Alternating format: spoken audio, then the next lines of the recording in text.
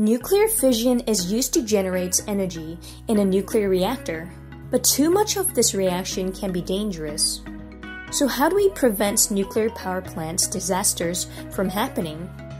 The reactor needs to be encased in concrete shielding because the products of fission reaction are radioactive, which can be a hazard.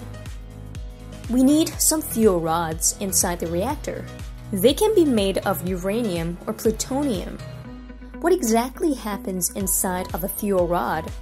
An incoming neutron splits the uranium or plutonium nucleus.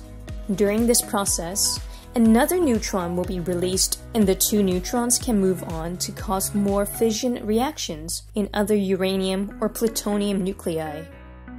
But there's a slight problem. The neutrons released move around at very high speeds. This makes it difficult for them to be absorbed by a nearby fuel rod. We need a moderator to slow the neutrons down so that they can easily be absorbed. We can use graphite as a moderator.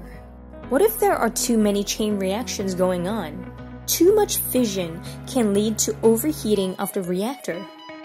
When the rate of reaction is too high, we need to lower control rods to absorb neutrons, preventing them from traveling between fuel rods.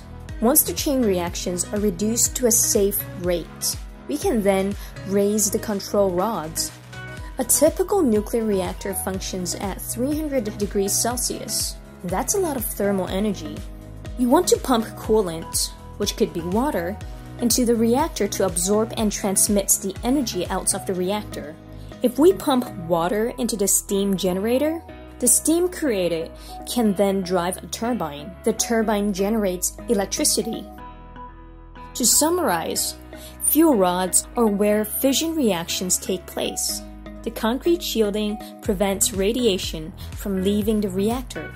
The moderator slows neutrons down so that they can easily be absorbed by fuel rods.